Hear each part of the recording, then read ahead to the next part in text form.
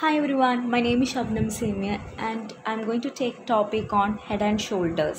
Page number 91 ആണ് എല്ലാവരും ഒന്ന് നോക്കുക. Okay, first point of head and shoulder എന്ന് പറഞ്ഞു കഴിഞ്ഞാൽ ഇതൊരു പോസ്റ്റ് പോപ്പുലർ പാറ്റേൺ ആണ്. കാരണം ഇത് എല്ലാ ടൈപ്പ് ഓഫ് ഫോർമേഷൻസിന് വേണ്ടി യൂസ് ചെയ്യാൻ പറ്റുന്ന ഒരു ഗ്രാഫിക്കൽ പ്രസൻറ്റേഷൻ ആണ് ഈ ഹെഡ് ആൻഡ് ഷോൾഡർ എന്ന് പറഞ്ഞിട്ടുള്ള പാറ്റേൺ. ഇത് ഈസി ആയിട്ട് നമുക്ക് മനസ്സിലാക്കാനും സ്പോട്ട് ചെയ്യാനും പറ്റുന്ന ഒരു പാറ്റേൺ ആണ്. ഇതെന്ന് പറഞ്ഞാൽ classical head and shoulders looks like A human head with shoulders on either side of the head. ഇപ്പം നിങ്ങൾക്ക് പേജ് നമ്പർ 91 ഗ്രാഫ് നോക്കിക്കഴിഞ്ഞാൽ അറിയാം, ഒരു ഹെഡ് ഉണ്ടായിരിക്കും. ആ ഹെഡിൻ്റെ രണ്ട് ഭാഗത്തും ഒരു ലെഫ്റ്റ് ഷോൾഡർ ഉണ്ടാകും, റൈറ്റ് ഷോൾഡർ ഉണ്ടാകും. Such same like that of A human being. അപ്പോൾ എന്താണ്, ഒരു ഹെഡ് ഉണ്ടായിരിക്കും, അതിൻ്റെ രണ്ട് സൈഡിലും ഒരു ലെഫ്റ്റ് ഷോൾഡറും ഒരു റൈറ്റ് ഷോൾഡറും ഉണ്ടായിരിക്കും. ഈ ഷോൾഡറിൻ്റെ അവിടെയൊക്കെ ഒരു 3 ഹെഡ് പോയിൻറ്റ്സ്, അതായത് 3 ഷാർപ്പ് ഹൈ പോയിൻറ്റ്സ് ഉണ്ടായിരിക്കും. ലെഫ്റ്റ് ഷോൾഡറിൻ്റെ അവിടെ ഒരു പോയിൻ്റ് ഉണ്ടായിരിക്കും, റൈറ്റ് ഷോൾഡറിൻ്റെ അവിടെ ഒരു പോയിൻ്റ് ഉണ്ടായിരിക്കും, ഹെഡിൻ്റെ അവിടെ ഒരു ഹൈ പീക്ക് പോയിൻ്റ് ഉണ്ടായിരിക്കും. ഇനി നമ്മൾ ഈ പോയിൻ്റ് എന്താണെന്നാണ് പറഞ്ഞത്. ഫസ്റ്റ് പോയിൻ്റ് എന്ന് പറയുന്നത് the left ഷോൾഡറാണ്. Okay, the left shoulder, it occurs as the price of a security instrument rises to a peak and then falls back. അതായത് ഈ സെക്യൂരിറ്റിയുടെ പ്രൈസ് മുകളിലോട്ട് കയറുമ്പോൾ അത് പീക്ക് പോയിന്റിൽ നിൽക്കുകയും പിന്നീട് അതെന്തായിരിക്കും താഴ്ന്നു വരികയും ചെയ്യും. അപ്പോൾ നിങ്ങൾക്ക് ഈ ഒരു ഗ്രാഫ് നോക്കിക്കഴിഞ്ഞാൽ അറിയാം. സെക്കൻഡ് പോയിന്റ് എന്ന് പറഞ്ഞു കഴിഞ്ഞാൽ ദ ഹെഡാണ്.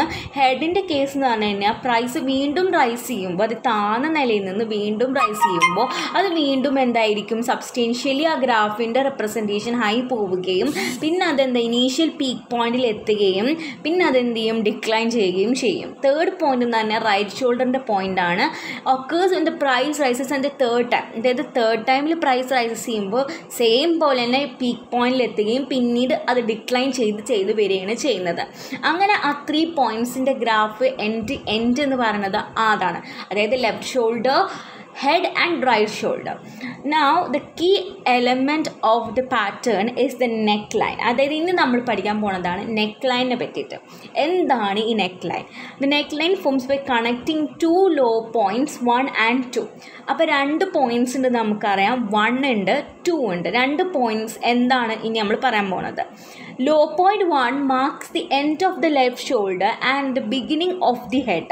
അതായത് ഇപ്പം നിങ്ങൾക്ക് ഗ്രാഫ് നോക്കിക്കഴിഞ്ഞാൽ അറിയാം, ലെഫ്റ്റ് ഷോൾഡറിൻ്റെ എൻഡും ഹെഡ് ഷോൾഡറിൻ്റെ ബിഗിനിങ്ങിലും വരുന്ന ആ ഒരു ഗ്രാഫിക്കൽ പ്രസൻറ്റേഷൻ, അതുവരെയുള്ള ഗ്രാഫിക്കൽ പ്രസൻറ്റേഷനെയാണ് നമ്മൾ ലോ പോയിൻറ്റ് 1 എന്ന് പറഞ്ഞത്. ലോ പോയിൻറ്റ് 2 എന്ന് പറഞ്ഞു കഴിഞ്ഞാൽ end of the ഹെഡും and beginning of the right shoulder.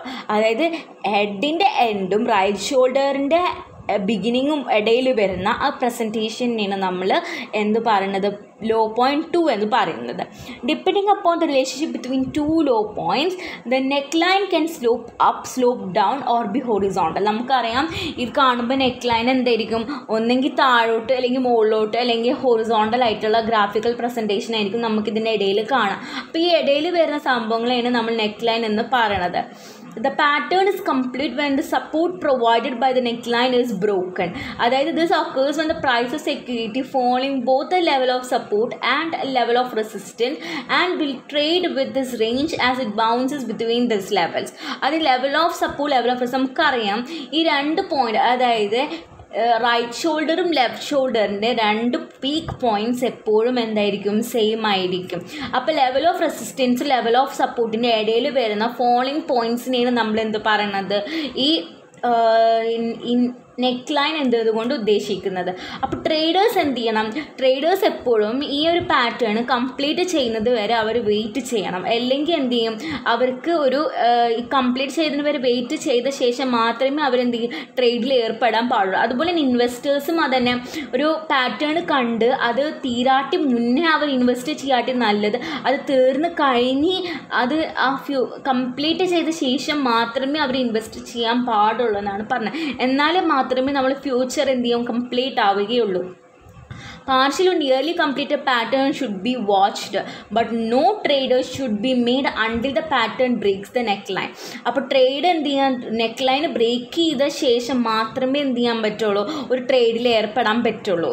In the head and shoulders pattern, investors are waiting for the price action to move lower than the neck line after the peak of the right shoulder.